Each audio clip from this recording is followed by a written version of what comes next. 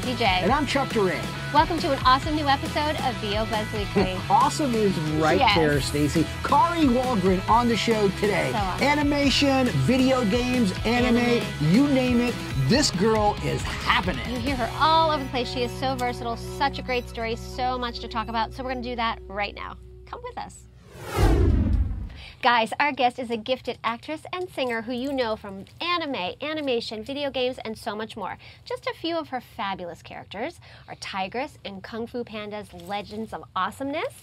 Let's see, Chloe Carmichael in The Fairly Oddparents, Little Suzy in Phineas and Ferb, and so many others. We are so excited to get buzzed with the super sassy and totally talented Kari Wahlgren. Yeah, ladies and gentlemen, please stand up. Stand up. No, they're doing the wave. They're doing the wave. Stop. You're not worthy. I'm blushing. How are you? How are you? Good to be here with you guys. It's So We're good to be so here. excited to have you, man. This has been in the works for Yes, a while. for a long time. Yeah. We were You just- are busy. knock on Knock on wood. something. Yeah, knock on Yeah. something. That is so cool. Well, You're listen. on fire, as they say. Fire. She's on fire. Fire. I'm smoking just a little. No, that's terrible. That's terrible. Smoldering, That's funny. smoldering. So let's go back in time a little bit. Okay. And tell us about you growing up you're from Kansas, correct? Yes, very tiny town. Okay, cool. So tell us about how you went from Kansas to L.A. Okay. Well, I grew up in this really tiny town in the middle of the state. Like people say, well, where is this town? And I like point in the map and say it's right there in the middle. And I was just always really fascinated with cartoons when I was a kid. And so I was always the kid running around the house and like acting out the movies and things like that. And I just always knew somebody was doing the voices behind it. And I said, one day I'm going to do those voices and things. And just very odd. How old were you when you were thinking that? 5. Wow. Yeah. Okay. 5, 6. That's good. When I never thought stuff like Planting that. the when I seed. five. It was bizarre. It was either that or a world-class gymnast, and Yeah. I had no rhythm, so it was like, okay, I'll do funny voices. That balance beam is no joke. Yeah, no, it's Yeah. not. It's really not. Yeah. And you have to have like coordination. Oh, yeah. Crazy. And the Yeah. bangs. No. And you know. well, actually, I did have the Dorothy Hamill haircut. I You did did? too. Did you? I did. I was a roller skater. See, you know. I had it. That's the only time and one other time in my life that I've had short hair. There are probably And I had the incriminating doll. photos. I had the Dorothy Did Hamill you have doll the- too. Did you? Yeah. Sorry, Chuck. Do you have the The bad only time I turtleneck? had Did they short have hair was when I Dorothy was Hamill in born. Cuba? Did they have her doll in Cuba? No. Sorry, we're leaving you out. Okay, How anyway. did you not have the Dorothy Hamill dolls in Cuba? Not a lot of ice Because they cream. did not have those in Cuba. They have Cuban cigar. Well, And a hopefully rock and her roll. haircut missed you Yeah. guys then, because it was maybe not the most flattering time in hair history. But It was interesting. yeah. But anyway, back to you. So yeah. I just kind of, I was growing up in Kansas and ended up going to school at the University of Kansas, and then had some people say, well, you should really think about moving out to Los Angeles. And so I was really the ultimate cliche, like the fresh-faced girl, like fresh off the bus from Kansas, and I'm going to go to Los Angeles. And I did, and it was hard and all that sort of thing, but it just got an agent and kind of fell into the voiceover thing. So you actually came here with these mindset of I want to do voiceover? I did. In fact, when I was in At the age of 5. Kansas, No, I'm well, She's a prodigy. we skipped a few years. we skipped a few years, trust me. But no, I actually, when I was still in Kansas City, I made an animation demo, and I had no idea kind of what an animation demo would sound like. So I put together this animation demo, and I did a lot of different voices. And when I moved out to Los Angeles, I started mailing it out to people, and just got absolutely no response. And eventually started taking classes and just said, I need to get feedback from somebody. And the feedback that I got was, you're doing too many things on the demo. You're doing too many things, put together a better demo. And once I did that, I actually got the agent. Yeah. So Nice. And you. Well, I want to ask real quick. How long was your demo? That first demo that you made? it was you like remember? Like 5 minutes minute. long? Oh, minute! Oh, no, Ooh. short and sweet. In and out with 75 characters. That's right. Do you remember back in the days when they had 5-minute demos and 3-minute demos and all these like super long demos with like 85,000 things on them? I think I made a lot of those when I was much younger. Yeah. I was recording. I feel so ancient when I talk about it now, but I was recording things on cassette tape. Yeah. And Which really wasn't that long ago. really wasn't that long No, it's not like it ago. was reel to reel. I mean, give yourself a break. Yeah, I mean, there's a Yeah. cassette tape right there. It's just for looks, ladies and gentlemen. Is that yeah, that thing for with real. dust on it over there? Yeah, What? it's got a little bit of dust on it. It's worth more with the dust. Yeah. No, but it's true. We'd record on stuff, and we'd mail Yeah. out the cassette tapes and Totally, those were everything, the and fun days, those were man. the fun I mean, days. now you just like turn on a digital thing and there it is. Yeah. Yeah. It just appears. Mixtapes. I miss Now you don't even need a mixtapes. CD. I mean, people are like, Yeah. yeah, a CD of your demo. Yeah. So you moved down here and you got an agent. So what was your first big break that you can remember in voiceover? Like the first thing that you did that really? Oh, okay. So I think the first thing that I booked out here was a radio commercial for Six Flags, and all I did was scream. So they'd be like, it was around Halloween time, and Yeah. and they're like, what? How do you feel going on the rides at? "Ah!" And how do you feel about going on this ride? "Ah!" And it was just like one scream over and over and over again, and I got paid to do it. And you probably made residuals, right? Yeah. You got paid over and over to do it. That's That's right. Dreaming cool. is an art. Oh Yeah. my gosh, yeah, it's definitely a hard thing. Why don't you ask Kari a question? So I feel you. I know. Like, There's something. Inquiring minds She's like, want to know. well, no, I Chuck obviously is the demo wizard, and I was reading that you had said that a bad demo is worse than no demo.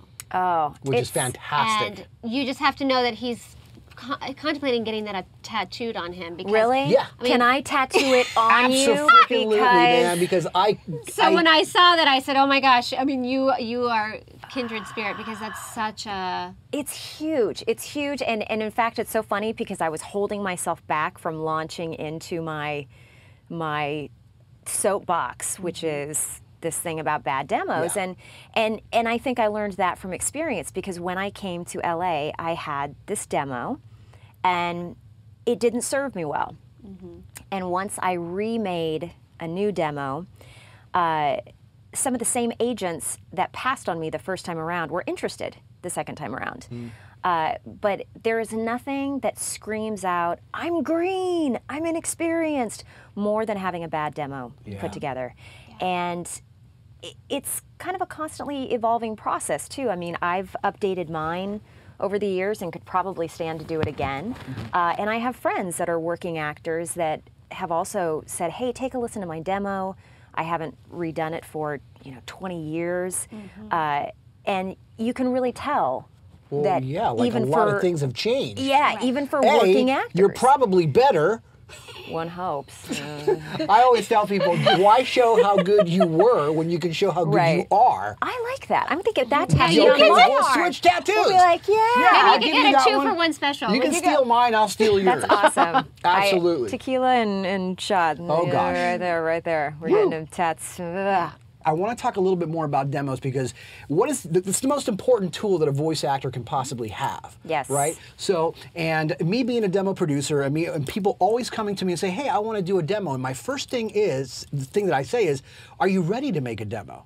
Because you shouldn't make one before you're ready. But I love your little saying about the worst thing than making, what is it again? One more time before I have it tattooed. A bad demo is worse than no demo at all. Huh? I believe it so strongly. Absolutely. Everybody tattoo it on their arm. Absolutely. And how do you make a bad demo? Well, when you're making a demo when you're not ready. Yeah. Okay. Not being prepared to make one, not being coached, not knowing what's happening out there. Yeah. So give us a little bit because I mean obviously you're a pro, man. You've been doing this for a while and you know what it takes to get an agent. You know what it takes to keep an agent. You know what it takes to audition and actually, be able to book because you're staying relative to what's happening today with the trends. So what advice would you give people out there in regards to making their first or their second demo or updating their demo? Okay. Well, the first thing that I would say is to be very wary of taking a class where they say that you will walk out with a demo. Very rarely do you walk out of a class with something that you can use on a demo unless you've gone over and over it in the class, and maybe you get a few seconds that are usable. Yeah. But I would say that that's a big red flag for any class that says that you're going to have a demo walking out of the class. Yeah. That's not true. Yeah. So the other thing I would say is timing. You know, we were joking about how there were 5-minute demos, there were 3-minute demos. You really should have a demo that's no more than 2 minutes long, no more than 1.5 minutes, in my personal opinion. Yeah. And the closer you can get it to a minute, the better. Yeah. Because the thing that you'll find is, you know, if you go to any of the websites online where they have all of the demos that you can listen to for free, like videovoicebank.net, places like that, you can listen to a bunch of demos. And you will find that even you, as an amateur or, you know, a semi-professional, whatever stage you're at, you'll find that you will be listening to demos, and after you've listened to maybe about 6 or 7, you will find that you start skipping to other demos. Yep. And then you have to stop and ask yourself, what is it that's keeping me listening to this demo for about 5 seconds, and this one for about 15 seconds, and this one for about 2 seconds? Honestly, if you are lucky, somebody's going to listen to your demo for the first 10 seconds. And if they hear something in that first 10 seconds, you're hoping that it hooks their interest enough for them to listen a little bit longer. Right. So keep the demo short. Keep the demo short. I mean, the most you're hoping from the demo is to incite enough interest to meet the agent, to meet the possible client or producer. You don't have to do a whole session for them on your demo. Exactly. Right. It's a Right. teaser. It's Not, a teaser, not a complete, exactly. Yeah. It's a teaser. So you want to keep it very short. You want to keep your strongest material up front. Don't ever fall into that trap of, well, I'm going to save my juiciest little character thing for last. Yeah, I Don't want it do to that. end with a bang. I want to end Yeah. with a bang. You're going to be lucky if they get to the end. So, Yeah. so really make sure that it starts out strongly. This is kind of up for debate, but something that I heard when I was coming up is there was a specific casting director in animation that really liked to hear a character closer to your natural voice first. Right. Because this particular casting director wanted to get a baseline. And I think even for voiceover agents, that can be helpful as well. Yep. So starting out something that's at least a general representation of your baseline is great. You don't have to stay on that for a long time, but Right. it's something that I've heard here and there. Well, and you hear so much in video games, especially, it has more of that real tone and animation. Even a lot of characters, they don't want the cartoony sound. They want something that's more real. So. And the demo is a marketing tool. And when I first signed with my very first agent, I actually had half of the demo commercial and then half animation. So they could listen to the commercial half or click on the second track and they could listen to the animation half. Right. And it's a marketing tool. You're selling what they need in that agency. So they're looking for a niche. What niche can you fill in our roster? Right. So this goes into getting clear about your voice type. And that is so important also. It's just like with on-camera acting, you know, if you have a guy that's kind of quirky looking, he may not play the leading man. He may play a lot of character parts, and there's nothing wrong with that. But vocally, it's the same kind of thing. Like you have to kind of get a sense of what kind of characters can I book? Right. And then you want to make that as clear as possible in your demo so that the agent can get right away, oh, we don't have anybody like this. Right. Or the client gets, oh, that's what we get if we hire her. Right. And one of the problems with my first demo is that I was trying to show so many different things that the feedback I started getting was, We don't know who you are. we don't really know who she is. We don't know what to do with her. Yeah. And I was saying, but I do so many different things. I Yeah. want to show I'm the versatile. variety. Exactly. And the funny thing is that when I was looking for an agent, when I remade my demo and I got less versatile and more specific it opened the door to the agency, and then I could show that agency my versatility. Exactly. Right. Yeah, Boom. Yes. exactly. And you can always show your versatility also while you're auditioning, because that's when you really got to bring it to the table, right? Yeah. Right. That is the job. Yeah. That's really, really cool. Thank you for sharing that, because I think that it's good for everybody out there to hear that from a pro, to say, hey man, listen, it worked for me, this is the way it is, don't be taken advantage of. When you hear a class that says, hey, you'll walk out with a demo, that's just an upsell. They're just trying to get you to the class. Especially when it's an introductory class. Absolutely. And you're newer, you're new to this, and then it's like, oh, in 4 weeks I'm going to be a pro. I just think, I mean, maybe that might happen for some people. Yeah. But it's the exception rather than the yes. norm, Yeah. I think. Yes. So, I mean, clearly you have a really good sense of your instrument, your voice, and what it can do.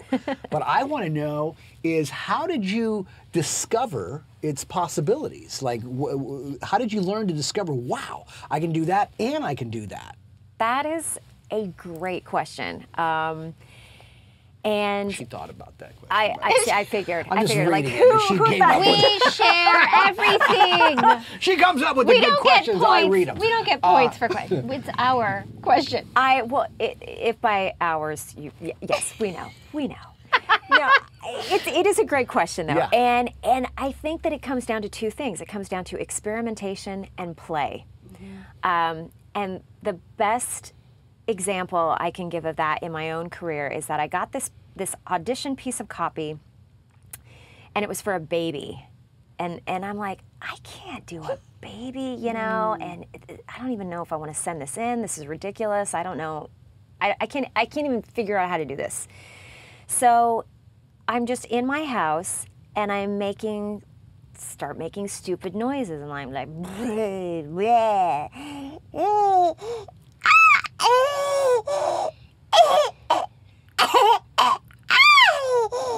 and you start messing around, and before I knew it, I had sent in this audition. You were a baby. And years later, I was a baby. Now she's like the top baby booker. You know what? I don't mean to toot my own horn, Right? but I book a lot of babies. But if I wasn't afraid to kind of get stupid and play around, you know, that's how you experiment with things. And I tell people, like, if I go to conventions or you know, somebody asks me a question or something, you know how sometimes you'll listen to your voice on an answering machine and you're like, gosh, do I really sound like that? Yeah. It's getting used to how your voice sounds. Like, so many people that say, I want to be in voiceover, are kind of afraid of their own voice. Not good, yeah. And so you've got to start taping yourself, and you've got to start playing around, and how high can your voice go? How low can your voice go? If you start going, and then you start talking, what happens if you start talking like that? You just kind of make something up, you know? So that's how you kind of discover how to use your instrument. And it's also why, especially with animation, and especially with women, you cannot be afraid to look foolish and sound foolish. I was just going to say, you can't. Yes. I mean, right now, you're sitting here doing babies and like, in front of a million people. And I have you don't never care. felt sexier. The calls are rolling in. Exactly. Okay, let's take a call right now. We have, who do we have on the phone? That's Hi, right. Oh, this is no Rob one. for The Kari. answer is no one. Hey, Kari, could you do that voice if you go out? Yeah, well, actually, you know, every once in a while the guys do find the baby voice like that's, and you're like, what? You find that cute? No. Yeah, it's So- pretty neat that you could do all that stuff, man. I mean, it's kind of neat. I'm always, you know, I love it when people can do, like, she does some crazy stuff too that cracks me up all the time. Nice. But that fearlessness and the, I have to be, I mean, you can't be worried about this drool coming down your chin. You really can't. You can't. I mean, you cannot be afraid to laugh at yourself. I mean, animation is just so silly and so fun. And I find that the people that are at the top of their games are just not afraid to just completely look ridiculous. Yeah. And it makes magic in Yeah. youth. Yeah, you got to be a little nuts, right? You've got to be a little nuts. Yeah. And in some cases, you got to be a lot A nuts. lot nuts. A lot Exactly. Well, I have to say that I know a lot of people in the animation world, and they're all crazy. So, you know, from Walt Paulson to Billy West to Jess Harnell, they're all nuts. We're all a little mad here. You guys are mad, and in a good way, of course. Yes. You're harmless. You're lovely, lovely, harmless, Totally. mad people. So, in audition, you still audition. I do. Right? Okay, you're not And one of that's- those special projects that never auditions. You just get the job. You still audition. No, and I think that's another misconception about voiceover is that even the best of the best in the biz, you are constantly auditioning. And so if I can insert one of my biggest pieces of advice right now is learn to love the audition process because it never stops. I mean, I'm lucky enough that now I'm at a point where sometimes I'll get cast directly on projects, but you know, the majority of the time I'm still auditioning every single day with everybody else. So how do you look at auditioning? What's your outlook? I enjoy it. I really enjoy it, especially when I get to the callback situation, you know, and you get to go in for the producers or whatever in the studio. It's just a chance to perform. Yeah. And I love to perform, and I live for that search to get that one moment where you get that one tiny piece of timing right, where you walk out of that audition feeling like, man, I did the very best I could. Because you left your best in there, and the rest is out of your hands. everything else you can't control. You Absolutely. can only control, you know, what you do in the room. Do you audition mainly from home, or do you go into your agents more often? Most of the time I audition from home. There's some major construction going on right now. Oh, nice. And the enemy of the voiceover actor is the leaf blower. Oh, God. The mighty. And they start earlier than ever anymore. I'm like, really? 7? Or jackhammers. They're both pretty Everybody's gnarly. watching HGTV and renovating Yes, they their are. yards and their homes. Yeah. So there's been a little bit more auditioning at the agent's office lately. But you usually do the first round of auditions either from home or from your agent's office. And then if you get a callback, a lot of times that's actually at the studio for the producers and, you know. And do you audition for commercial and animation? I do. Yes. Okay, so here's my question. Okay. I was leading up to this one question. He was throwing I was just check. I can't wait. And here's the question for you. I'm in. I'm hooked. So an audition comes in, and give us a scenario for both. Okay, a commercial or something for animation. Okay, first animation. An audition comes in. You got a picture of a character, maybe a little back story or whatever. How do you break that down into saying, okay, I'm going to go with this? What's your process of breaking down that story for that character and giving him life? Yeah, you know, it's different for every audition, and for me it comes down to what info you're given, and the more info you're given, the better. It can be anything from a picture. If you have a picture of the character, that's amazing, because if the character has these really big eyes, then automatically maybe you want to make it sound like a little bit scared, you know? So the physical description of the character is going to, you know, give you a lot of clues. How the text is written, you know, if there's no punctuation and there's these huge chunks of dialogue, maybe the character talks really, really fast. Also, the network gives you clues right now, because if you watch cartoons, the cartoons are on Cartoon Network right now have a very different tone and style than the ones that are on Nickelodeon, and the ones that are on Disney Junior. Disney Junior are very different than the ones that are on at different times of the day for Disney. Yeah. Right. So if you get a piece of copy and it's for a character for a Disney Junior show and you're going in for a villain, you don't want to make that villain too scary. Right, because it's for little kids. Because Disney Junior is aiming towards a preschool age. So the villains for that age are going to be different than even 10 to 12-year-olds. Exactly. So all of those things are kind of what I take into account when... Very, very good. Are you good at self-direction? I'm all right. Yeah. I'm all right. I go through periods of time where I think, man, I kind of need a fresh ear on this. But usually I'm one of those people that kind of goes with my first instincts on a character. Sometimes I'll have 2 takes on it, but a lot of times I'll have like, this is how I feel it should be. Do you edit your takes? Yes. Okay, but no. Her but nose grew a little. This She's is like, good. ish. I edit them, but my prowess in editing is not vast. Okay. You can't be good at everything. So Kari. you just make sure that you Why don't can't I leave be anything good at in there everything? that's, you know, you don't want anybody to hear. Or Nothing something like too, that, right? yeah. When I you're- can do the basic editing. Yeah. And yeah, every once in a while I'll like do something and I'll be really annoyed and I'll swear and I'll be like, well, I got to go back and edit that out. So Yeah, how do I do that? Oh yeah, delete. That's right. Very, very good. And Hey, delete. thank you for sharing some of your little tricks. Yeah, I hope they helped. What about commercial? Everybody right now, you read the specs for everything and they want real, conversational, relatable, girl next door, guy next door, non-announcer. Right. Non-actor. Yeah, non-actor. What's your interpretation of that?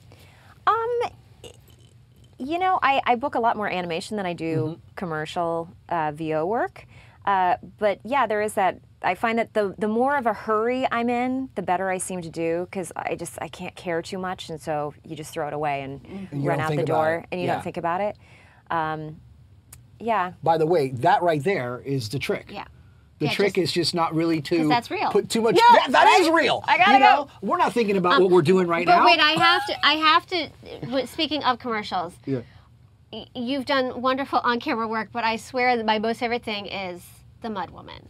Oh, the Swiffer Mud Girl. That was actually an on-camera. I know. Yeah. That is like, you've done other on-camera stuff, which is lovely, but for me, like that, and it was before I knew you, and then I realized, oh my gosh, that's Kari. If you, it's on YouTube, it's on iSpot.tv. The best. Ew. I mean, that is the best. They're so great. And the little squeaky shoes. I mean, Oh my I loved that gosh. campaign, and the little dusty cowgirl. And so good. That was one of those ones where I went into good. the audition and had the best time. And literally, they had big mats laid out on the floor. Yeah. And Oh, they for were when you like, jump on and they said, we want you to kind of like throw yourself down onto the floor. And so I'm like, oh.